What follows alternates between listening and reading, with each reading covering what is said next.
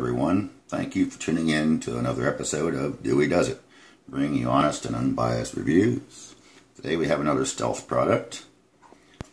As usual, coming in the standard stealth tin with a nice logo, white. I don't know if that's paint or how they do that, but it looks pretty sharp. Paint, ink, really don't know. I guess it doesn't matter. But again, it comes in a nice tin.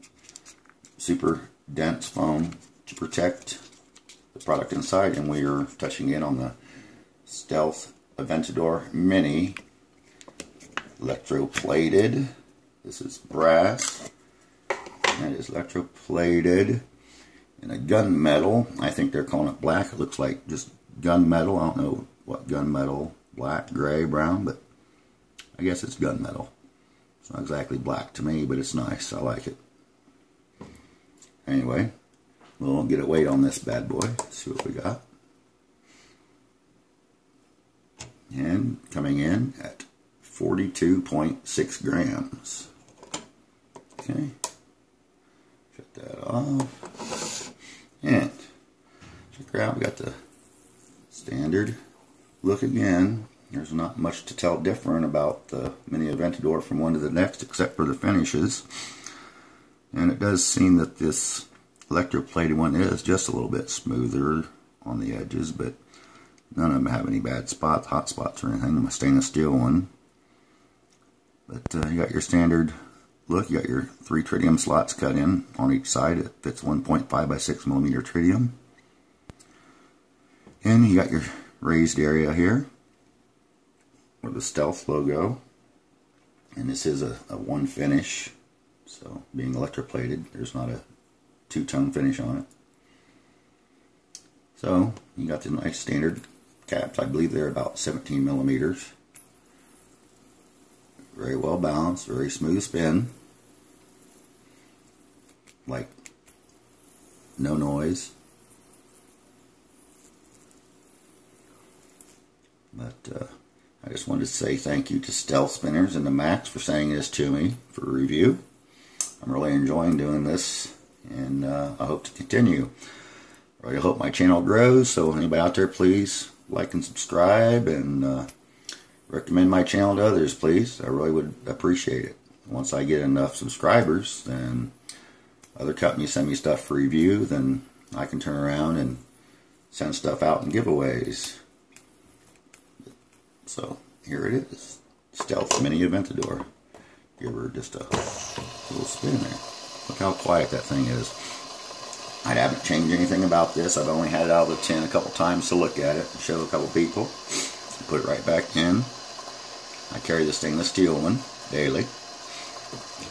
And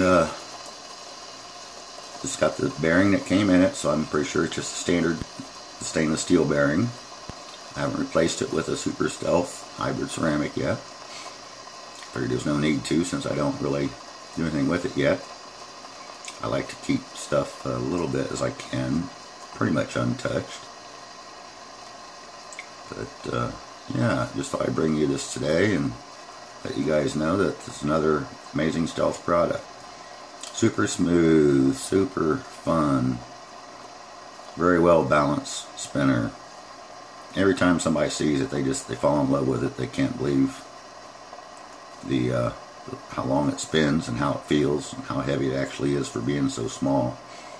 I mean, it's tiny. It's very nice.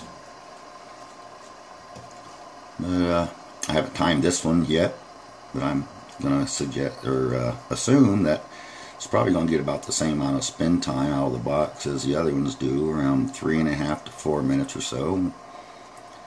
My best guess. I don't know. But once that bearing's changed out to a Super Stealth, you can break it in a little bit. I have achieved over 5-minute spins on my stainless steel one. There we go. I believe these are about $33 on the Stealth site, if I'm not mistaken.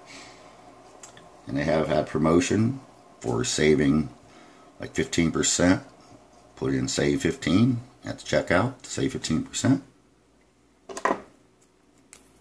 And that should save you about $5, I'd say. On 35, I think it saves $4.95.